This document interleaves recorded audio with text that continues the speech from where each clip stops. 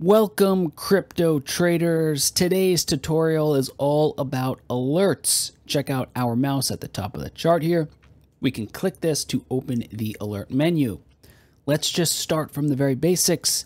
The alert menu is how you create highly specific and custom alerts that will alert you when certain things happen on the chart. For example, if BTC/USD, because we're looking at a chart of BTC/USD, were to cross the price, let's type in 30,000, we would get an alert when that day or moment or event happens. So we can just go ahead and actually call this alert BTC/USD 30,000 alert. And then we have a message here that says BTC/USD crossing 30,000. But remember, we can be as detailed as we want. So we could just say this is an example video. Let's go ahead and click create. And what we've just done is we've created an alert on our chart that will let us know the second Bitcoin crosses 30,000. Check out this green line here on our chart. Even when we hover our mouse over it, it shows us the name BTC/USD 30,000 alert. So if Bitcoin at any point were to suddenly climb up and cross 30,000, we would get an alert sent to us. And by the way, when you have an alert on your chart, there are two important things to keep in mind. One, when you right click and go to your chart settings, well, you can see events here, so you click that, and you get to toggle this line on and off. So whether you want to show the line going across your chart, it's up to you, or you can just have this little green arrow.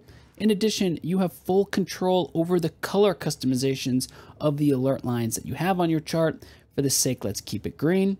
In addition, when you do create your alerts, keep in mind that right here you have another alerts button, but this button is incredibly important to master and understand in the world of alerts, because what you will see and find here is a full and complete detailed overview and log of all the alerts you have ever created.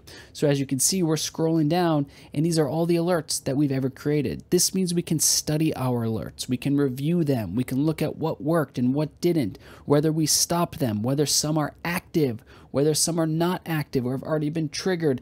It's all right here. So when you get really good at alerts, this is your home base to mastering the next step of alerts. You can even keep track of the alerts you have available to you. You have price alerts and technical alerts. You also have some wonderful options for sorting your alerts. So you can sort by alphabetical order or by date created or time triggered. You have this plus icon, which you can also create an alert with, and some super important additional settings in case you want to make bulk actions, such as restarting all of your inactive alerts with one click, or removing all of your inactive alerts with one click, or totally customizing the look and feel of all of the alerts in this list. Now, we did just mention something important, which is the technical alerts and price alerts. So we just want to make sure you know just how powerful the alerts feature is on TradingView. And that is the fact that you can create alerts with drawing tools, or you can create alerts with indicators. That's right. We're going to show you an example right now. If we were to, for example, add a horizontal line on our chart at a point where we think there is some support.